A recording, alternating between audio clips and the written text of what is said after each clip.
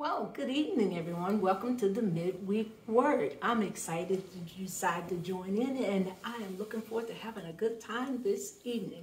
Let's go to the Lord in prayer.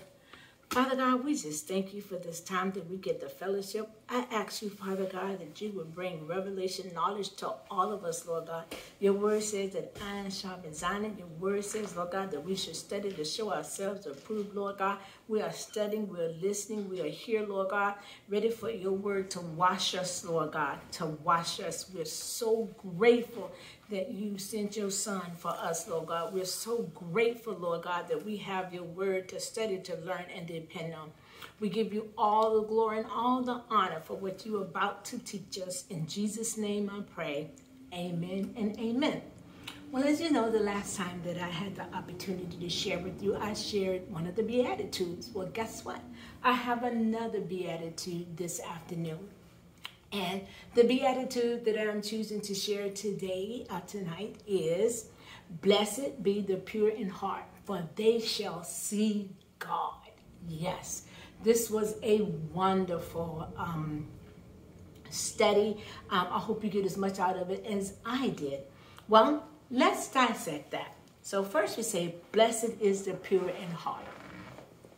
What do we think Jesus is talking about here? We know that on the Sermon on the Mount that Jesus was giving his characteristics for kingdom living. He gave us 8 things that we should be doing, or things that we can incorporate in our lives that help us with kingdom living. And this one is, blessed is the pure in heart. So when I looked at this blessed is pure in heart, I began to think about that. So we know that the word of God says that, you know what, out of the heart is abundance, and that's how we carry ourselves, that's how we live, that's how we make our decisions, out of our heart. But we also know that other places in the Bible said that the heart can have wickedness in it, correct? So now, if this sentence says, blessed be the pure in heart, for they shall see God, I want to see God.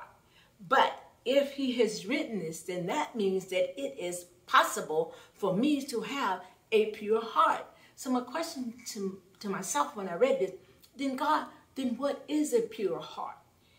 Obviously, he cannot be meaning that it is a sinless person. When we think of something as being pure, righteous, we think that there's nothing wrong, that there is never a mistake, or that it's just pure, you know, kind of like a virgin, you know. Before she gets married, she's considered pure. But hey, a virgin.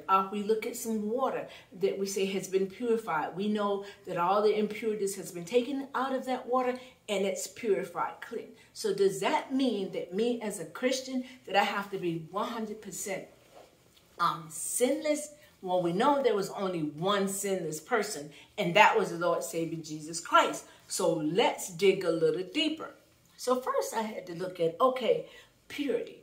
How do we get something purified? You know, if it's going to be pure, the pure at heart, then that must mean that it needs to be purified. That leads me to believe that this is a process.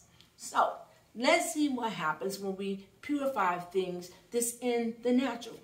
For instance, sugar is refined. It is purified. It changes form. A good example would be gold.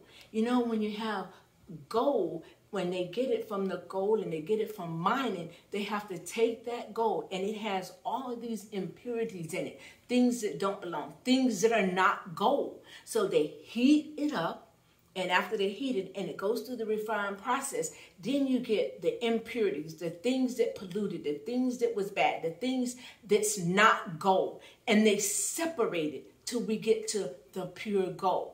So all the impurities has been taken out of it.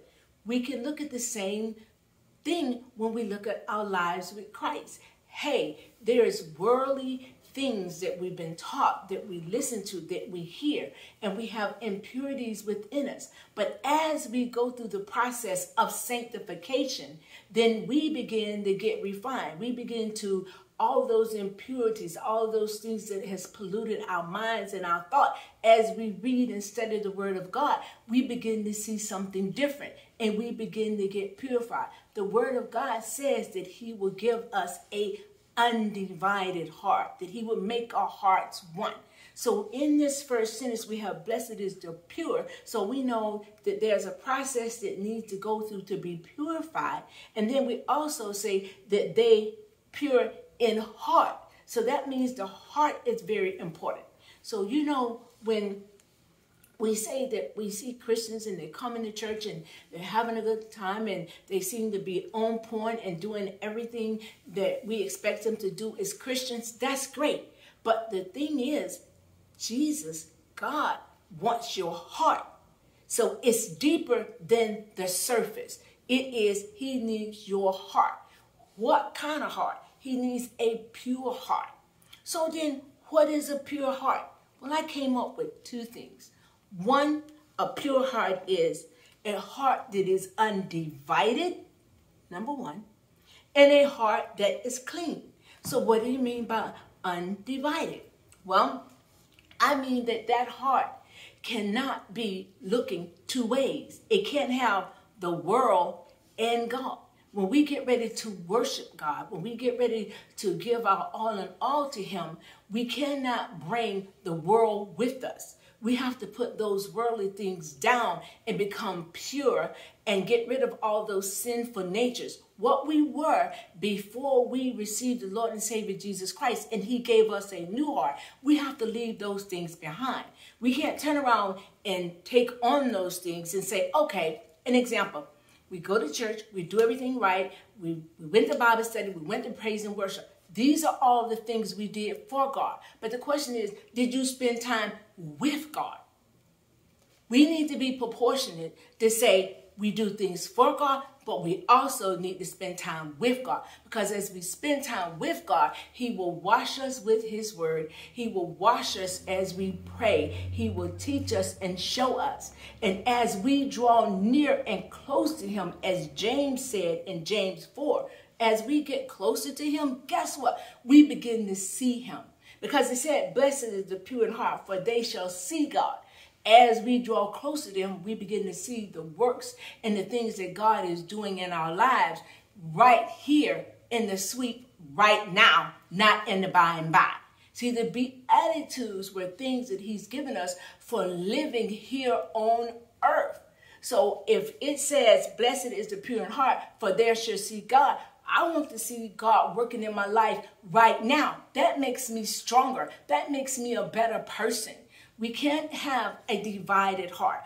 All the impurities in us, all the things that we were doing before we got saved. You know, once you go and you get saved, it's a lot that you don't know. So you have to go through the process of sanctification. That process of sanctification is your purifying process. That's the process where God begins to show you things and you begin to drop off those things that are impure and the pollution begins to come out of you. We're here living in this world. It is so easy for the heart of man to get twisted and get confused with all the world view and all the opinions that's going on. How do we block out the noise? How do we get to what's real and what God has for us in the plans we have? It's through our process of sanctification. Now, Jesus died on the cross for us. Yes. So with that being said, we are justified through the Lord and Savior Jesus Christ and the blood of the Lamb. But that sanctification process, I have several scriptures that I can show you here that says we are supposed to be proactive in our sanctification. You find a Christian that has been a Christian for 10 or 12 years. And you get someone that maybe just been a Christian for 2 years. And you see the difference in the level of growth. What's the difference? The difference is one is probably immersing themselves in the things of God, putting themselves in their place for sanctification. If you just go along your merry way and just do everything that someone said, you didn't study, you didn't read, you didn't research, you didn't immerse yourself in the things of God, your growth will be stunted. Jesus is telling us here, blessed is the pure in heart. That is that heart that's undivided, that heart that's putting down the world, choosing to follow him, and not coming to God, trying to worship him with other idols. The question becomes, what are your idols? You know, these idols that they had back in biblical days, they've just changed forms. That idol could be what? It could be obsessing with a particular person. That idol could be, I still want to get into alcohol, because I still have to have my drink. And I don't mean somebody's just taking a little sip. I'm just talking about someone that's overindulging, where you need to give it up. The Holy Spirit is telling you, but you don't. That could be that spirit of just lying, whatever it is that you're coming to God with, and as you're with him and spending time with him, that you're supposed to put it down. That is an idol in your life. That is an idol. So a pure heart is one that's not divided, that is totally devoted and committed to the Lord and Savior Jesus Christ, committed to God and the works of the ministry. None divided, not two ways. James said that a double-minded man is unstable in all his ways. So if you're double-minded, hey, today I'm going to do this because it's just a little white lie. Or today I'm going to go out and, be seductive or wear things I shouldn't be wearing, or scream and yell at people that I'm not supposed to be screaming and yell at, but God forgive me, but I was just mad, so I was able to get it. No. We have to decide that we're going to walk with the Lord and Savior Jesus Christ, and we cannot be double-minded. We cannot be double-minded. So 2 things that we can remember, that when you're talking about being pure in heart, one is not having an undivided heart. Our hearts need to be solely out for the Lord and Savior Jesus Christ. Paul said, this one thing that I do, and that is not looking behind, but looking forward and pressing forward to the higher goal. So we are supposed to get involved with our sanctification. And here's some scriptures. So God is calling us to be proactive. James 4, draw nigh to God, and he will draw nigh to you.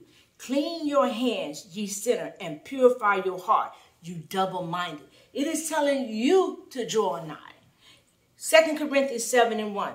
Having therefore these promises, dearly beloved, let us clean ourselves from all filthiness of flesh and spirit, perfecting holiness in the fear of God. It's telling you to do this. 1 Peter 1:22. Seeing you have purified your soul, and obeying the truth through the Spirit unto unfeigned love of the brethren. See that you love one another with a pure heart fervently. 1 John 3:3. And every man that has his hopes in him purifies himself, even as he is pure. I know these are things that we cannot do ourselves, but we have to make an effort, and we have to seek, and we have to run out, and we have to labor, and we have to strive toward it. And when we go start knocking, seeking, and looking, then the Lord and Savior Jesus Christ will open up the doors. It will help us. And as we immerse ourselves in prayer and in singing and in praise and worship and working with him, he will clean us of all these unrighteousnesses. And then we get that pure heart. Let's look at a clean heart. So we have one, a pure heart is an undivided heart. In other words, we're not bringing idols along with us, trying to stay in the world, 1 foot in, 1 foot out, cold or hot. We have to choose. We're going to be cold or hot, whichever one we're going to be. And then it has to be an undivided heart, totally devoted to the Lord and Savior Jesus Christ, putting him first in everything that we do, first on our jobs, first when we get up, first when we get ready to eat our meals, first in everything. He has to be first in it. It doesn't mean that things are not going to be tugging at our hearts. When we get in relationships with people and we're living in this world, and there's things that we have to do and take care of, but we still have to maintain a balance and a portion to make sure that the wrong things in our lives don't step in front of the Lord and Savior Jesus Christ, and that we're not putting him on the back burner. He has to be first. He has to be number one. We know from studying our word, all of you that study it knows that we have a jealous God. He's not going to take on our idols. He said, blessed are those who are pure shall see God. As you get closer to God, as you start studying his word, as you start being immersed in it, and then you begin to hear him, then you begin to see him, and then he begin to lead you and guide you every day into all truth. So the next thing we have is a clean heart. I want to talk about that clean heart. That clean heart is what we get as we study the word and as we start washing our hearts clean with the word of God. And there's one other point that I want to bring up to let you know about, which is refining. Yes. And then where is it? I want to bring it up right quick. For he has founded upon the seas, established upon the flood. Who shall ascend into the hills of the Lord? Or who shall stand in his holy place? He shall receive the blessings from the Lord and righteousness from God of his salvation. Here in these scriptures in Psalms, when we read and study a little farther, Psalms is telling us that we have to react and be a certain way so that we can also see God, that we're responsible for being a certain way, and acting a certain way and carrying ourselves a certain way, so that not being in vain or not being vanity, and that we are not supposed to be deceitful against our brothers. That is the second part. We have no undivided heart toward the Lord and Savior Jesus Christ, and then we also don't be deceitful towards our brothers and sisters, and that we love them fervently. So in order for us to be pure in heart and see God, guess what? We cannot have an undivided heart, and we need a clean heart, a heart that seeks and search for the Lord and Savior Jesus Christ. Look, we can work all day for the Lord and Savior Jesus Christ, but we have to have it in proportion to spending time with him so that we can hear him and see him. I hope this word has blessed you as it has blessed me. I look forward to talking to you the next time.